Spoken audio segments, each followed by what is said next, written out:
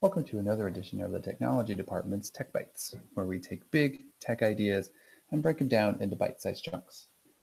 Today, we're going to look at some basic Chromebook navigation. I'm on a Chromebook now, and to get to the apps in the Chromebook, click this circle in the bottom left corner that says Launcher. You'll see a list of apps here that you have used recently, but if you click this up arrow, you'll see your full list of apps. Additionally, if you scroll with your trackpad up or down, or your mouse, or click the dots over on the right, you'll see I have many different pages of apps also. Don't forget to scroll to the very bottom if you're looking for one. Now, if I have one here that I want to move somewhere else, I'm going to click and hold it, and then using my trackpad, I'm going to move it up to a different page. And now I've reorganized the apps.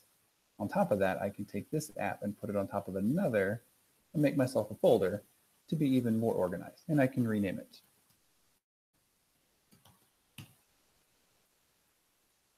Also on your Chromebook, in the bottom right corner where the clock is, if I click here, you notice I have a lot of options in here. I can change the screen brightness, the volume, which I can also do with the keyboard shortcuts on the keyboard too. I can turn Bluetooth on and off, the Wi-Fi on and off. Most importantly though, here is the settings button. And here is all of my different Chromebook settings. I can scroll through, I can work on displays. One thing to note in displays is you can turn on nightlight, which would in the evening turn the screen a little more warm, so it's easier on your eyes to use your Chromebook at night. Nice little tip there.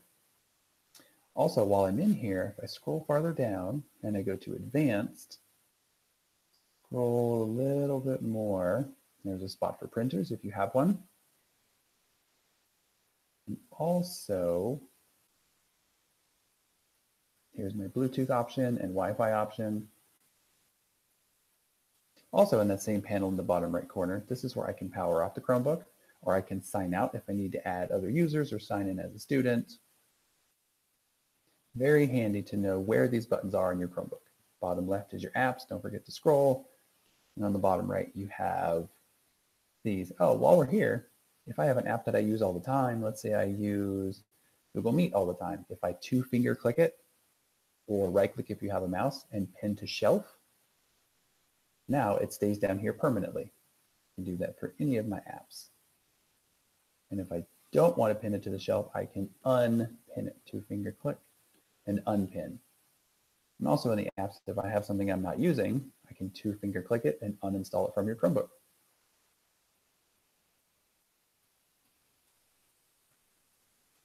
Thanks for watching.